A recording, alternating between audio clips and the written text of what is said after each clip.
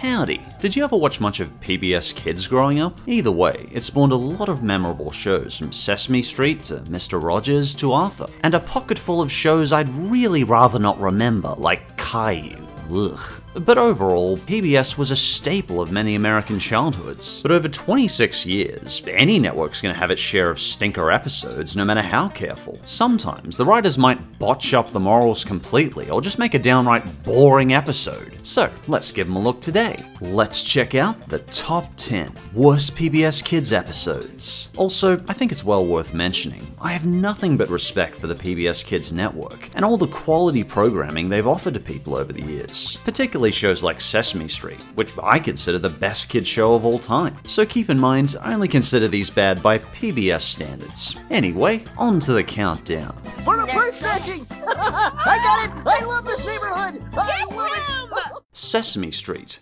Big Bird considers moving. So apparently, this is one of the lowest rated Sesame Street episodes on IMDb. Huh, I wonder why. Well, let's take a look together and try and figure it out. So, did you know Sesame Street has, rapping real estate agents? Birds have real estate agents? I know, right, Gordon? Perhaps the town would have been perfectly fine without rapping real estate agents. Take a look around at a new habitat. It makes me want to clap and it But makes me let's press on, shall we? First off, just a quick reminder, this is nothing against the actors personally. Everyone in this cast does a fantastic job as always. I just don't think our real estate buddy fits in very well to the other characters of Sesame Street. You see, this episode stars Freddie Flatman, Another sale by Freddie Flatman, Fleikert Real Estate. and his goal is to sell Big Bird some real estate. For the entire episode, our buddy Big Bird is repeatedly hard-sold and pushed into moving to another habitat by our buddy Freddy, who uses real estate agent magic to rap about different habitats. Of every color, animals of every size. Toucans, macaws, monkeys, frogs, sloths, butterflies. Lots of animals above, lots of animals below. A rainforest is the perfect place. Repeatedly, in songs that feel copy-pasted from the YouTube audio library. Seriously, for 13 minutes, they managed to shove in a lot of these strange habitat rap songs. Honestly, I'm surprised this used car salesman type even made it through the Sesame Street gates. I feel like there must be a "you must be this honest to enter" sign at the entryway. By the end, Big Bird's absolutely torn about leaving all his friends behind, but Freddy just keeps pushing him to make the sale, winking to the camera, which makes him feel pretty dang out of place in this town. Big Bird mostly isn't interested, but eventually, Flatman does make the sale and convinces Big Bird to move to the rainforest. But when he starts saying goodbye, almost all of the town of Sesame Street comes out to try and convince him to stay. But if Big Bird leaves, Big Bird won't be able to see all of his friends anymore. The rainforest is very, very far away. And it's a really warm moment for the show. And in the end, they do convince him to stay. However, every Sesame Street episode I've ever seen has pluses, and I refuse to not mention them, even in a worst list. And the pluses to this one? I think it's a mild cultural introduction to rapping for young kids. And I think it teaches kids about our vulnerability to be influenced by marketing, salesman pitches, and hard selling. And to be careful about being caught up in that excitement or emotion when making big decisions. So yeah, not a great Sesame Street episode, but still very early on the list. For the first snatching! And for the 9th worst PBS Kids episode, Arthur. So funny I forgot to laugh. A dangerous symptom of the long-running show is how writers sometimes rehash old plots from previous episodes. And Arthur is no different. Sorry I Forgot to Laugh contains the exact same conflict of the very first episode of the series, Arthur's Eyes. But the moral and characters in this episode were so horribly botched that I'd swear the storyboard writers were swapped out for a pack of monkeys. You know, the kind that steal your sunglasses and ransom them back to you for food. Dang mobsters. Anyway, Arthur in particular feels completely out of character and continually acts like a nasty jerk that took a stupid pill in the morning. You see, the episode revolves around Sue Ellen wearing a large coat she received as a gift from her Tibetan pen pal. Aw, that's nice. But when she arrives at school wearing the sweater, Arthur makes a passing joke that she looks like a sheepdog, which she initially takes with a laugh. Hey, you know what? It kind of makes you look like a big sheepdog. That's true! But apparently Arthur considers this passing comment the most hilarious joke in the world, and just continually torments her with it. You left your backpack behind. Bad dog. Come here, girl. Over here. Who's a good sheepdoggy? You're a good sheepdoggy. Jeering about her apparent sheepdogginess? How does she even remotely look like a sheepdog anyway? Arthur, have you ever even seen a sheepdog? It's really not a similar look. I'm sorry to reiterate, but this is seriously like the dumbest joke in the world. Yet Arthur just keeps dragging it out through the whole episode. His friends only gave him a pity laugh to begin with. But apparently, since Arthur plans to die on this sinking ship, he just keeps beating this sad, dead horse of a joke. Finally, Sue Ellen reports this rude behavior to Mr. Ratburn, who scolds Arthur and assigns him to write a letter of apology. But Arthur is so absolutely certain that this joke is the most amazing thing ever stated that he writes Sue a non-apology. This causes Sue, Buster, Francine, and Muffy to give Arthur the dreaded silent treatment. What's going on? We're not speaking to you. That's what's going on. This silent treatment is one of the many odd, puzzling decisions the writing team took when writing this episode, as Arthur's friends only worsen the situation by not communicating. The lack of communication prolongs the problem for no good reason other than, I guess, dragging out the episode's runtime. But the episode encourages children to give this silent treatment to their friends, even when their friends have no idea what they did wrong. How does Arthur not already understand how Sue Ellen feels anyway? Arthur's already been bullied by Francine to the point where he stopped wearing glasses altogether in episode 1. But in this episode, he's forgotten all that apparently, and is uncharacteristically cruel and callous, continuing to stand by his burning ship as it sinks. Arthur photoshops a shot of Sue Ellen with a sheepdog's head and emails it to her. I should probably be saddened by Arthur's cruelty, but honestly at this point, I just have to admire his commitment to this bit. Like, he's willing to burn all the bridges of his friendships just in order to try and make this joke work. But in the end, he does realize the error of his sheepdoggy ways, so he sincerely apologizes and the two make up. Apparently, the terrible writing is the main reason people dislike this episode. The characters either act uncharacteristically cold and cruel, inconsistent, or hypocritical. Sorry I Forgot to Laugh feels like a mess of bad character writing and confused morals, and I consider it one of the worst episodes of Arthur. This dog might just get angry and bite you. Oh, you wouldn't do that. Never a cop around when you need one. Number 8. Thomas the Tank Engine. Edward strikes out. Okay, to start with all respects to the narrator Michael, is he on strike for this episode? He sounds absolutely foaming with resentment here. All the engines of Sodor are very happy to work on the Fat Controller's railway. Maybe Michael wasn't so keen on the episode either. I don't know. He normally sounds amazing. Okay, Michael, our new 2006 rules state we have to talk to the kids like they're idiots. So, you know, door it up a bit. Edward's trucks were right by the new crane. So what beef do most people have with Edward Strikes Out? Well, in this episode, our heroes Edward and Gordon become prejudiced and downright horrible. What have the kids learnt today? This episode teaches them about the art of name-calling and discriminating against those that are different. You see, when Edward and Gordon spot a new crane named Rocky, the two of them decide he's useless because he's different, and spend a surprisingly large portion of the episode just fobbing him off and insulting him. That crane might be big, Gordon sniffed, but he has no engine. Newfangled nonsense. He's a crane without an engine. Therefore, they deduct he's completely useless on Sodor. So Edward and Gordon come up with some repeated jeers for him, such as newfangled nonsense, even right next to him. It makes these two previously relatively nice engines come off as strangely elitist and nasty, which is a really puzzling thing to see in a Thomas episode. Anyway, while on the way to deliver his freight of pipes to their destination, Edward accidentally brakes too suddenly and scatters the pipe cargo all over the tracks. Thomas had said Rocky was very strong.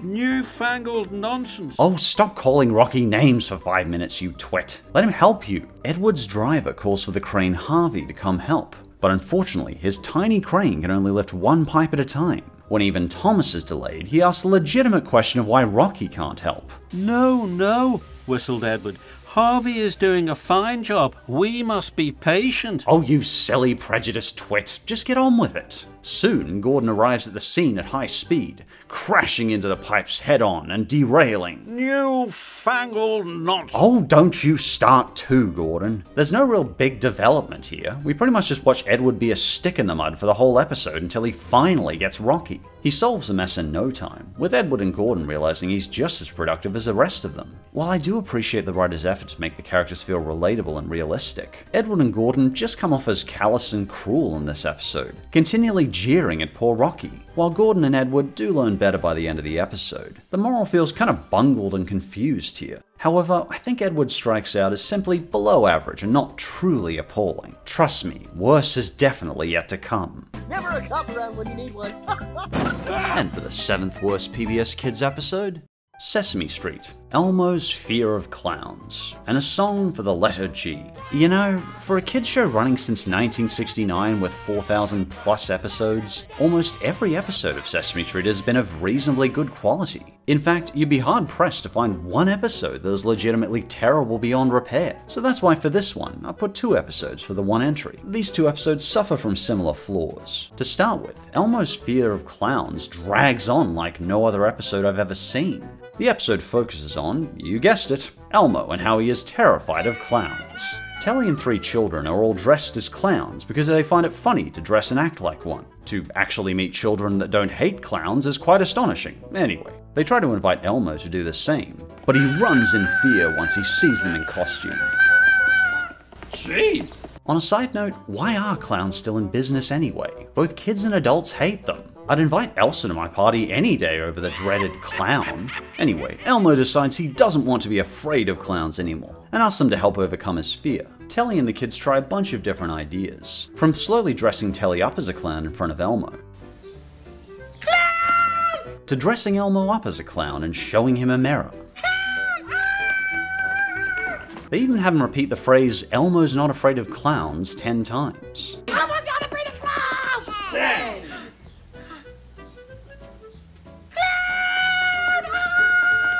While they certainly get points for creativity and resourcefulness, none of these attempts work, and it causes Telly to become sad, which lures Elmo to comfort him despite being dressed up as a clown, in turn, overcoming his fear. The concept for the episode is great, especially for kids who are likely to be afraid of clowns themselves, but the episode moves at a downright snail's pace. An episode based on this premise would be more suited to maybe 8 minutes, but making this episode drag out for 15 entire minutes left me comatose with boredom by the end. There's a similar flaw in the episode A Song for the Letter G, which is an episode revolving around, that's right, the letter G, good guess, who expresses how he can make different sounds depending on his placement, and feels he should have several songs dedicated to him.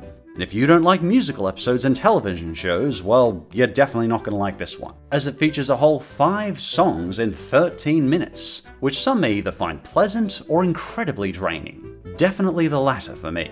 Also, the letter G is just picky and horrible, as no matter what song the crew come up with, G just never seems content with their efforts and continually demands that they come up with different songs. Honestly, I feel weird reaching the point in my job where I can state this, but Sesame Street's letter G is a big jerk. He's incredibly ungrateful for what they come up with, and it makes you wonder why they're even making a song for him to begin with. Oh, we use plenty of silent G's. You better help me, or how will we ever pronounce, gnome, or gnarled? Yeah. If you are a fan of long, continual musicals about the letter G, well, you have very specific taste, my friend, and you might like this episode. Otherwise, I suggest you stay far away from it. Never a cop around. Number 6. Arthur. DW's very bad mood. For me anyway, DW stands as one of the absolute worst cartoon characters I've ever seen. Many people see her as one of the main flaws of Arthur as a whole, and episodes involving her typically aren't well received. Which leads us to her greatest achievement in defining annoying in the dictionary. It's an entire episode revolving around DW and her awful behavior taking a toll on Arthur's family, and her parents constantly caving to her bad behavior, and even rewarding it for some reason. You're always picking on me. You never pick on anyone else. Only me. You know that's not true, DW. Honestly, writers, this is just Psychology 101, operant conditioning. If you see a malicious behavior in someone, yes, we want to understand the reason behind said malicious behavior, but we also don't give such behavior positive reinforcement, such as giving them ice cream or taking them to the movies. Perhaps some sort of negative punishment, such as removing movie privileges, so the person understands this behavior is not acceptable in normal society. Where to start with their awful behavior? We see her constantly making a commotion at night and depriving Arthur of sleep. I won't feel better in the morning. I won't. So right off the bat, the episode paints DW as a complete nuisance that plagues the entire household. She's also constantly spouting hateful, negative words at others, and her parents don't do anything about the issue. They just keep enabling this awful behavior. Feeling hopeless, Arthur mentions the issue to Francine, who tries to take matters into her own hands by asking DW what's wrong, which for some reason only upsets DW even more, leading to Francine and Arthur resorting to spying on DW to see if they can uncover anything about what's making her so upset. Why are they making this child the center of attention for a week due to having a temper tantrum? This is like the worst possible operant conditioning you could give a kid. If you act horrible to people all week, we will shower you with attention. This leads to yet another issue. DW's motivations are outright bizarre and silly. You see, DW's rotten attitude is due to not being invited to a birthday party being held by someone she doesn't even like. Oh boy, I'm really empathizing with her now. Not. I understand that people can act irrational at times, but this is just beyond irrational. I'm really popular, and I usually get invited to a lot of birthday parties. Eventually, the episode abandons the idea of teaching DW a lesson at all, and instead Francine invites DW to her birthday party. Rather than the episode teaching children that they should try and resist getting jealous of the other people their friends know, the episode abandons any moral for the sake of a happy ending. All for a character that has done nothing but torment the main characters and us for an entire 11 minutes. And I'm not going to preschool either. I'm sick of preschool. I'll do what I want. Do you hear me? DW's very bad mood is Caillou levels of unbearable. And for number 5, Sesame Street. Indoor Picnic. I swear, I've packed into this list the only 4 Sesame Street episodes to ever fumble their moral. Good luck hunting through the other 4,558 episodes to find any more. So today on Sesame Street, good old Bob plans a picnic for the kids, and Telly and Harry. Unfortunately though, a downpour starts outside. It looks as though we've planned for everything. Everything but the rain! Harry Monster is understandably disappointed, but in order to make up for the bad weather, Bob quickly decides to host the picnic inside his apartment. Aww. Despite everything though, almost every one of Harry's lines throughout the entire episode is continually complaining, and it gets tiring very quickly. Well, Bob, there's no grass or trees in your apartment. That's not the same. I realize he's meant to emulate a stick-in-the-mud kid, but it would have been nice if he was just a tiny bit grateful for Bob's attempts. But he just won't stop moaning, hurting the experience for the other kids and Telly. Even when a random game show breaks out in the apartment, which was yet another of Sesame Street's awesome sketches, he just moans some more. Are we having a nice day or what? No, we're not having a nice day. By the halfway mark, Harry's gotten really tiresome. I mean, seriously, Harry, give Bob a break. He's trying everything he can to make up for this. What, do you want him to have a weather machine? Eventually, Harry gets so mopey that he decides to go home, and the momentary peace and quiet is welcomed. He does later come back to start coloring with the others, but not before jabbing in one final complaint. Jeez, dude. Yeah, it's me again. Yeah, it was even more boring at home. I guess it could be taken as a lesson to the kids that they may sometimes have friends that just won't budge, compromise, or participate. But overall, the moral felt forced here, and it was pretty cringy to watch. I think what the writers should have done is show that Harry can sometimes enjoy some activities inside Bob's apartment. That way the audience still learns to be grateful for the thought, rather than just what happens. But again, when a kids show produces 4,561 episodes, and only has a few minor duds, that's like a freaking impossible miracle of television history. I love this neighborhood! And for the 4th worst PBS Kids episode, Thomas and Friends, Wonky Whistle. Ugh. When the Thomas series made the transition from real train models to CGI, a whole lot of the Thomas community didn't take the change very well, and I can definitely understand why. While the CGI looks okay for a television series. The writing quality of many of the newer episodes just felt lazy compared to the older episodes. Newer episodes often felt more formulaic, and didn't seem to understand how trains work, even at an elementary level. This episode revolves around Thomas needing to take a car full of animals to the country fair, while telling the locals of Sodor to attend. But Thomas is so excited to get started that he bolts out of the steamworks while workers were still repairing his broken whistle, causing a tragic loss of life that will never be forgotten in the show's history.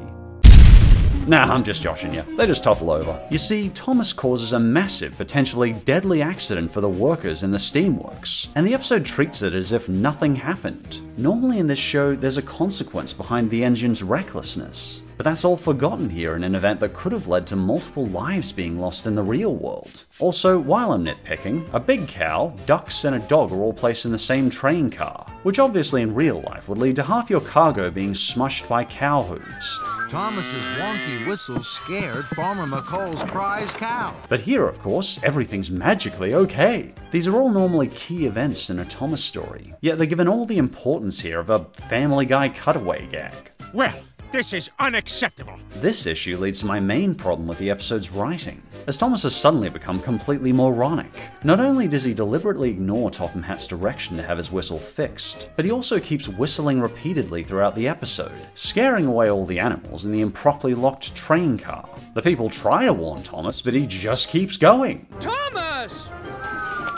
Thomas thought the station master was calling to say hello. This isn't even reckless, this is just plain stupid. Only when he arrives at the country show does he finally realize his mistake, and has to enlist the help of the farmers to retrieve the animals. It's just so distracting how stupid Thomas has become in this episode. And he faces no repercussions and doesn't even understand he could have killed people. Not only does Thomas risk the lives of several workers, but he risks the farmers losing their livestock. A cavalcade of poor characterization and bad safety practices, Wonky Whistle stands as the most infamous episode in the entirety of Thomas's history. And hopefully this mostly fantastic show doesn't have another stinker episode like this. I am a very silly engine.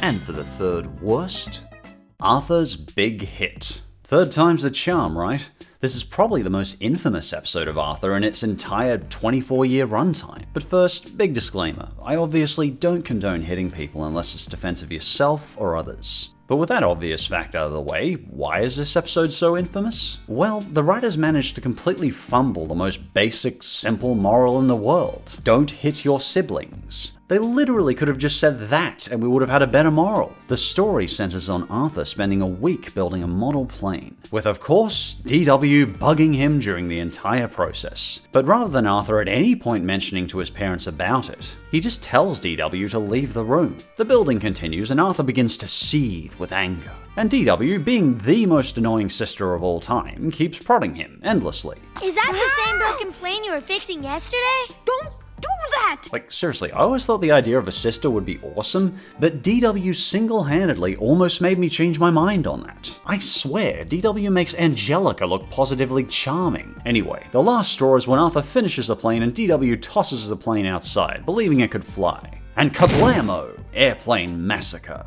When Arthur finds his model plane he spent a week building in pieces, DW continues to nag him. You built it all wrong! Did you even read the directions? Holy cowgirl, what is wrong with you? Do you possess any remorse whatsoever? Anyway, finally Arthur snaps and punches her. I told you not to touch it! Now, I say punch, but honestly, this is the most buggy, broken, censored punch I've ever seen in cartoon history, even by 4Kids standards. It is kind of implied that Arthur is punching DW, and only 2 frames of animation were actually given to DW falling down. Nice work, guys, that was the most important key scene of the episode and you botched it. Anyway, understandably, their folks aren't pleased, and the parents ground Arthur. And they probably give DW candy. I don't know, we never see. Are they gonna have to amputate my arm? I'm afraid so, DW. The arm has got to go. I fear you may never break another model plane again. Unless you use the other arm. Anyway, the main issue people have with this episode is how incredibly unbalanced this whole hitting story conflict is. The story is so broken that it actually manages to make it feel like Arthur's almost in the right here. And we really shouldn't be trying to get the viewer to side with the attacker. Like again, don't hit your siblings. It's a pretty straightforward moral, writers. But because DW is written so unbelievably annoying, selfish, and malicious, and goes out of her way to destroy everything her brother loves with no signs of remorse whatsoever, some audiences may well side with Arthur. Perhaps kids should understand why Arthur was wrong to hit his sister, but all he ever hears is, "But what you did is wrong, too." See, in psychology we call that authoritarian parenting rather than authoritative. Even criminal courts account for provocation and assault. See, only Arthur receives any punishment in this episode. As I said, DW just receives attention and knowing the parents probably an ice cream. If the parents had assessed the situation for a second and given both Arthur and DW a suitable punishment, it would have been a fine moral for the episode. But when Arthur later gets punched by a bully at school, what do the parents say? Well, maybe that's how DW felt when you punched her. But what's that got to do with this? Jeepers, you guys are bad at this. If your kid gets punched by the school bully, you probably shouldn't tell them, well, that's what you get. We want to teach kids that violence isn't the solution to their problems. But this episode just fumbles the ball so terribly it makes me dislike Arthur's parents. Never a cop around when you need one. And the second worst PBS Kids episode is Caillou. Caillou joins the circus. So Caillou decided to look himself up on Wikipedia. To tell you the truth, I probably could have filled this entire list with Caillou episodes. In fact, it got loads of mentions when I asked the community for suggestions on Twitter, but I kept it minimal for the sake of variety and your sanity. But if you want to talk about infamous episodes of kids' cartoons, look no further than here. Let's start with the first flaw. False advertising to kids. Despite the very title of this episode, it doesn't actually feature Caillou joining the circus at all. We don't even see the circus outside of his dream. Instead, the episode focuses on Caillou throwing a huge tantrum over getting ready to go to the circus a day earlier than scheduled. The circus? Oh no, Caillou, that's not today. The circus isn't till tomorrow. No, it's today. But I swear Caillou's parents are smoking joints or something, because they just indulge his tantrum as usual. Come on, Caillou. Come downstairs and help me make breakfast. No, I don't want to. You see, Caillou now gets to have his own circus in his home with his family. This episode encapsulates why so many people, particularly parents, despise this show. Despite Caillou's awful behavior over something so minor, his parents completely indulge this behavior. What's going on here? We're having a circus. Even Family Guy points this out. Caillou's low-testosterone father again indulged Caillou's tantrum, clearly trying to raise a sociopath. If anything, this episode could teach children that it doesn't matter if they misbehave, because their parents will not care or respond with positive reinforcement. Caillou's parents are using what's known as permissive parenting, giving their children little to no boundaries.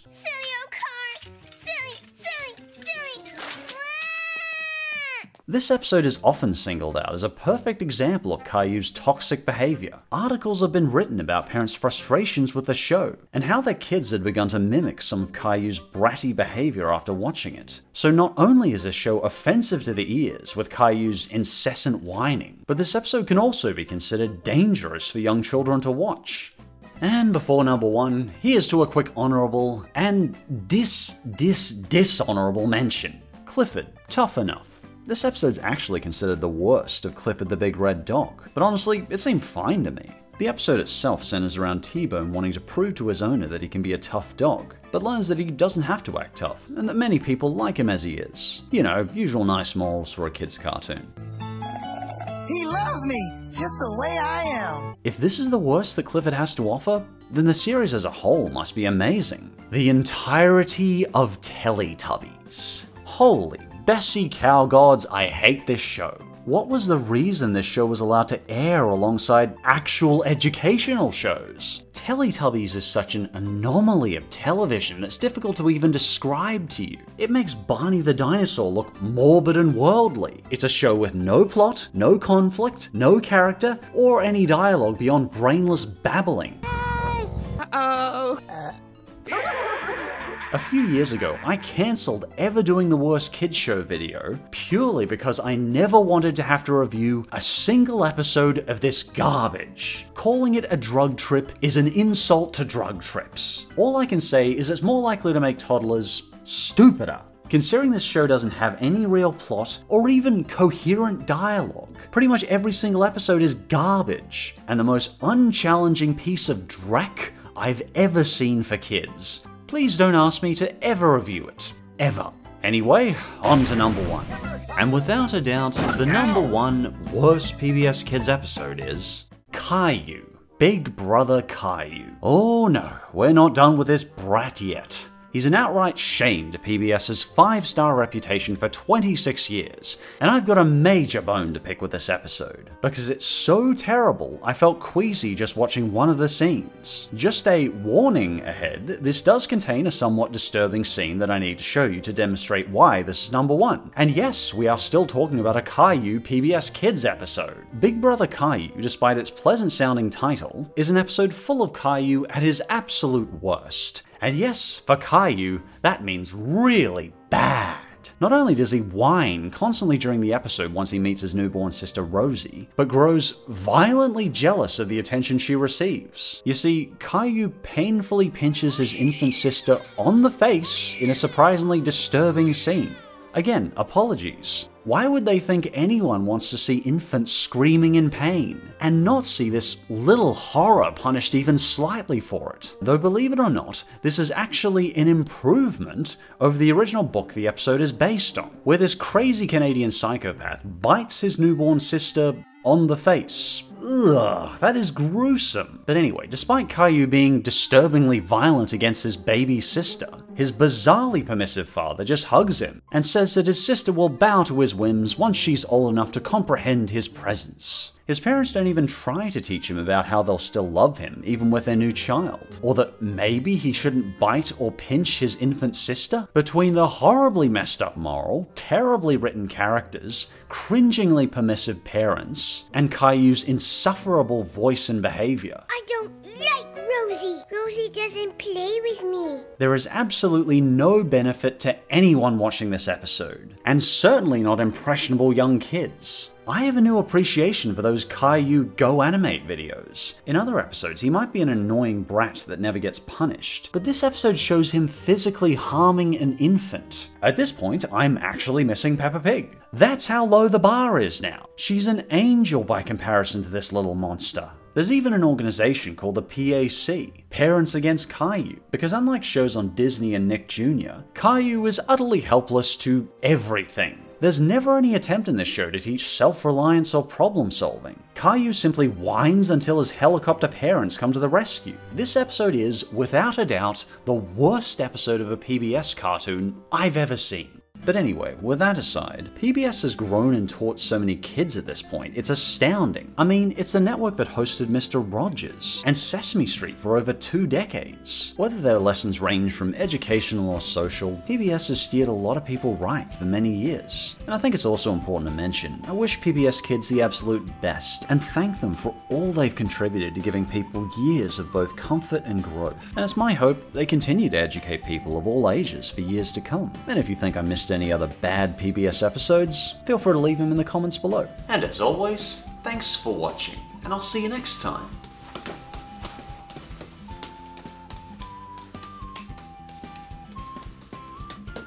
Ow.